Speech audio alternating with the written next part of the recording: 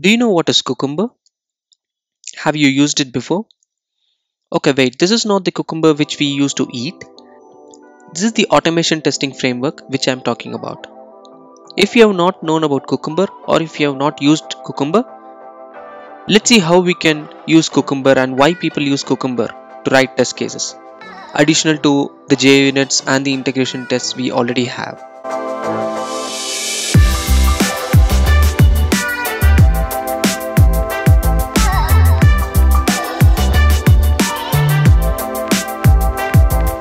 Press the bell icon on the YouTube app and never miss any update from Tech Primer.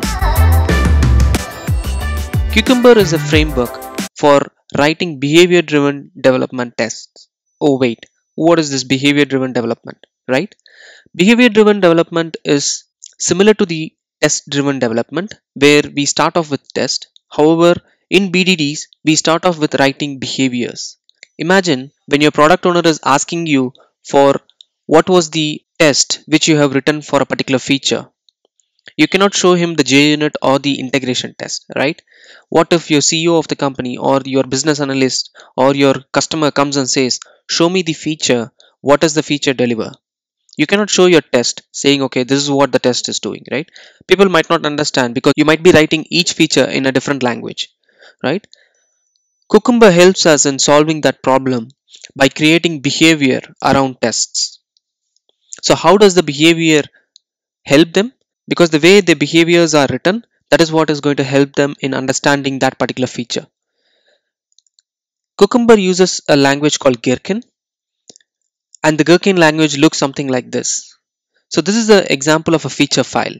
The feature says it's a feature, so some description is present here, and the scenario says some determined business situation. So for example, let's consider the example of a fizz buzz test. So I have an example which I have a class which expects you to play with a number. If you have a multiple of 3, it is going to say fizz.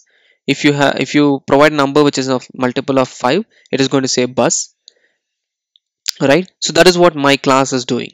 So you can write a scenario saying this scenario is specific to get a number which is eligible for fizz and given. So you need to provide a precondition. So you can provide, let's say, I need to have my gameplay set, right? So I need to create a fizzbuzz game. That is what the given is, and could be some additional condition to support that precondition. If you don't need it, you can ignore it. The next step is the when. So when is something like an action when you want to play the game. So the when is where you play the game with a particular number. So you just say I want to play the game with 3. So that is where the when will go. And then again you have additional ands which are supporting the actions. Then finally then is where the assertions happen like a normal test. So in the then you say the game returns fizz or something like that. So we will see how to write that in the next few minutes. However, why do we have BDDs? So BDDs are useful when you want to communicate the behavior of a feature to somebody who is not technical. So the behaviors are the selling point between a developer and a non-technical person, and that is why people start writing feature files or behavior driven files, so that it defines the complete functionality of a feature, and these are automated as a test so that your behaviors can be changed anytime without breaking your code. So Cucumber is one such framework which uses Gherkin language and which uses the BDD approach, and it is completely open source. You can use it. I use Cucumber a lot. In the last 2 to 3 years I have been using Cucumber a lot for writing behavior driven development tests. Now that we know what is Cucumber, let's jump into some hands-on programming with Cucumber, right?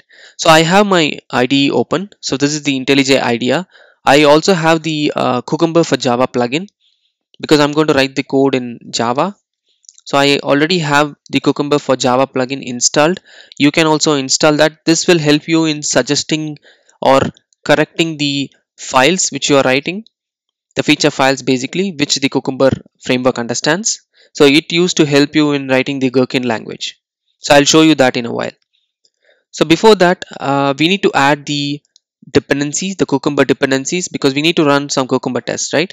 So we need to run the feature file. So feature file is the starting point of a Cucumber test. So it is something similar to your JUnit. Feature files are the starting point. However, in order to run those feature files and convert into the respective Java code, we need to use the Cucumber dependencies. So I'm going to use the Cucumber dependency. I am going to use the latest version of Cucumber. So the artifact and ID is Cucumber Java, and the group ID is info.cux,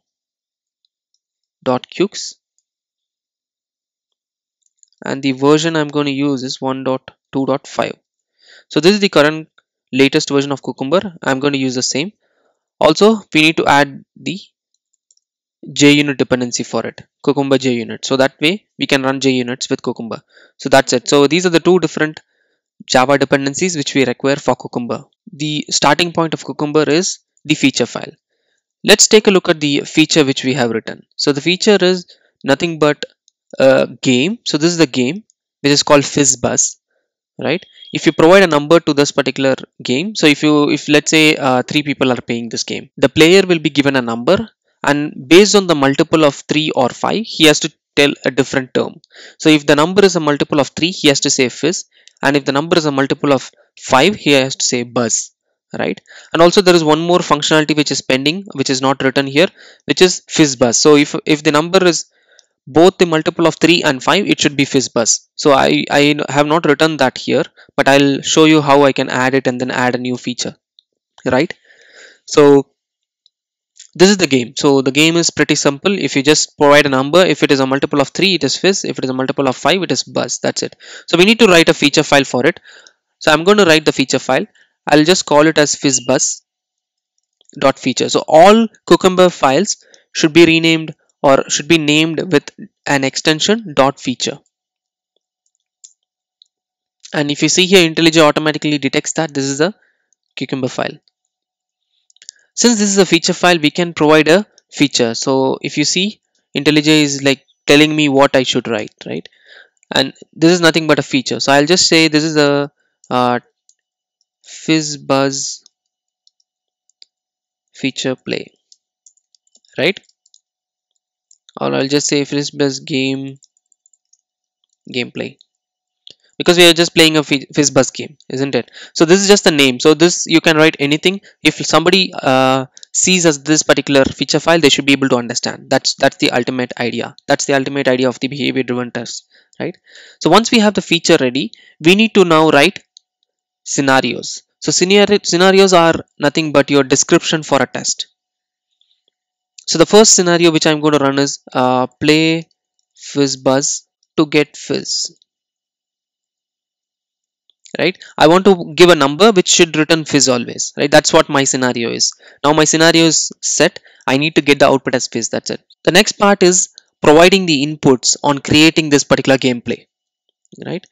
So the first one would be given. So given is when you provide some preconditions saying, okay, this is what is required before running my game, right? So in the given part, what I will do is I will just say create a FizzBuzz game, right? I need to create a game because I need to create a game first, right? Or I will just say create a FizzBuzz gameplay, right? That is what my precondition is. I need to have a FizzBuzz gameplay. Now I need to provide an action. So how will the game proceed when I provide something, right? When I say, so when is the keyword which we'll be using. So all these orange are the keywords. So these are the Gherkin keywords which is required for running the Cucumber, right? So and each, as I said, given is a precondition, and when is where you provide an action. Now I need to provide an action. So what action do we need to provide? So we need to get fizz. In order to get fizz, we need to play the game with the number 3. So I'll say when I play with number 3, right? When I play with the number 3, that is what my action is. So now the game is going to play with the number 3, will be played with the number 3. Now the output needs to be verified, right? So what was the result of the game, right? That is when we will be using then. So given, when, then are the same approach which we use across all the scenarios, where given is a precondition, when is an action, and then is the assertion. So what happened after the game played, right? The result was fizz. So you can add something meaningful. Since I chose the fizz buzz example, I'm not getting much of a meaningful sentence, but you get the point, right? The then is like an assertion. So I have written the feature file. So this is a single scenario. So in a feature file I have one scenario. So imagine this as one particular test. Now I need to convert this into a Java code which can test the main code, right? So I have only the feature file. Now we need to create something called step definition. So these are different steps. If you see, these are different steps. Whatever we have written here, given, when, and then, these are different steps, and we need to define these steps, right? Underneath these steps there should be something happening. That is when the test is going to execute, right? So I'll use IntelliJ's feature of creating a step def right directly from here. So I'll just say create step def. It just says my file name is my step def, but I am going to provide the name as fizzbuzz step def. Also the file location is something, I'll just say com tech primers slash testing. So this will create a step definition with a single step. So see that it has created a step definition with some step, right? Now I'll have to create all these steps. So IntelliJ identifies that there is no steps defined, and it shows that by highlighting it, right? It says undefined step.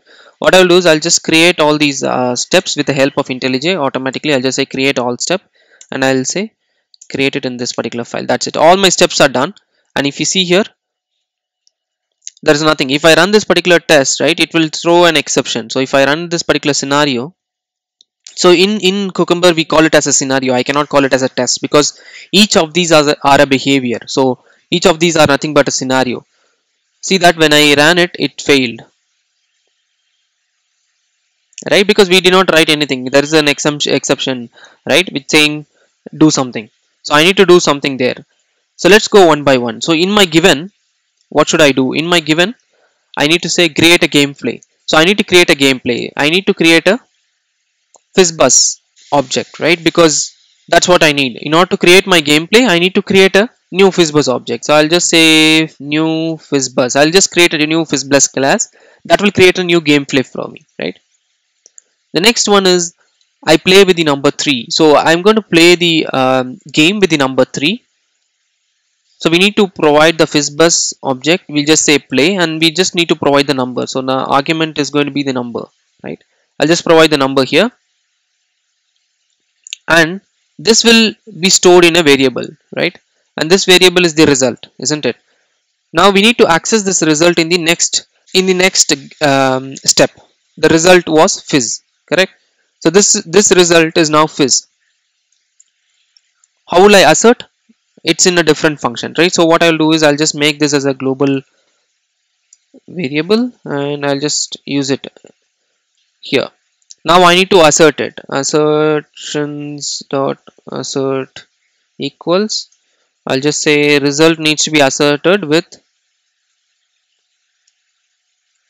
fizz, right? Because the function says the result was fizz. The result is fizz. I can name it as result is fizz. I'll just name it as result. The result is fizz. Some grammatical, right? That's it. Now I have written my scenario. I have implemented my step definitions. Let's run this test again. This should now go to success, isn't it? Yep. See that the tests are now succeeding because I provided the number 3 and my gameplay is returning fizz. Now the business says I need to provide another gameplay as well, another scenario to get buzz. I need to get buzz, right? Now here I say that I play with the number 5, and if I see, I need to change the result as well, right? So when I change the result, this step definition is not present. However, if I see, these can be changed anytime. So what I'll do is I'll just enclose these with double quotes and then make it as a string, and I'll write my step definition as an argument. So this is going to be the result string.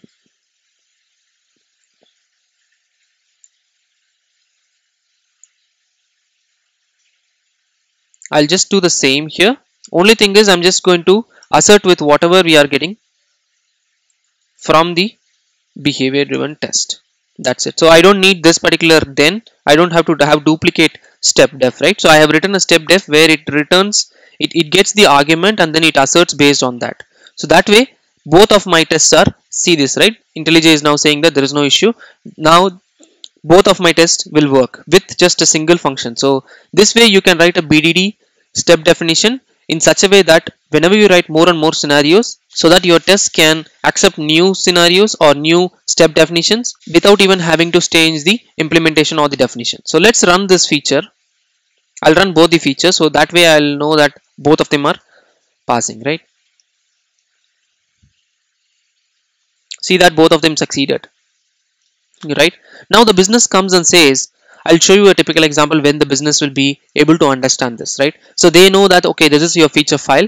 Now they come out and say, I need to add a new scenario saying, when I return a number, when I provide a number 15, which is a multiple of both 3 and 5, it should return fizzbuzz. So the BA or maybe your customer, right, they will provide you this particular example. They'll just say, okay, I want the feature or the scenario to be like this, right? I'll just say 15. When I do this, I need to get this. That's it. So they will provide this as a requirement saying, okay, this is my scenario. That's it.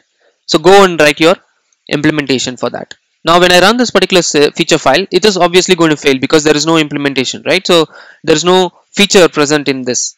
So that way now I have already the scenario or the test. I just need to go and change the code. So you don't have to write the scenario as a developer. However, this will be provided by your business analyst or your product owner or your customer, whoever it is, right? That's it. So now I'll go to the main class and I'll just do some refactoring. So when I do refactoring, my scenario doesn't change. The user doesn't even have to know, the BAs doesn't even have to know what I changed, right? So what I'll do is I'll just do some refactoring here. I'll enclose this into method, right? Is a multiple of 3.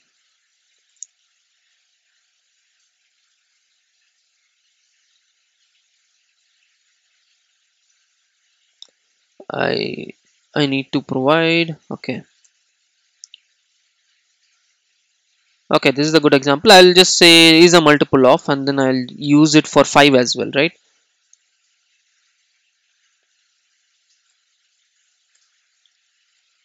So now if I have just refactored something, now I want to make sure my tests are working, right? I'll just run the feature file again and then make sure the tests are not affected. The other two tests are not affected. Yeah, both got succeeded. Now I'll go and add my new one. Is a multiple of 3 and is a multiple of 5. So this is what I wanted, right? If it is a multiple of 3 and 5 both, I'll just say fizzbuzz. So this is my feature. I've added a new feature or a scenario basically for the behavior driven test. I'll run the scenario again. I'll run the feature file again. Now all the 3 should pass because I have added the fizzbuzz as well. However, notice that it is not succeeding.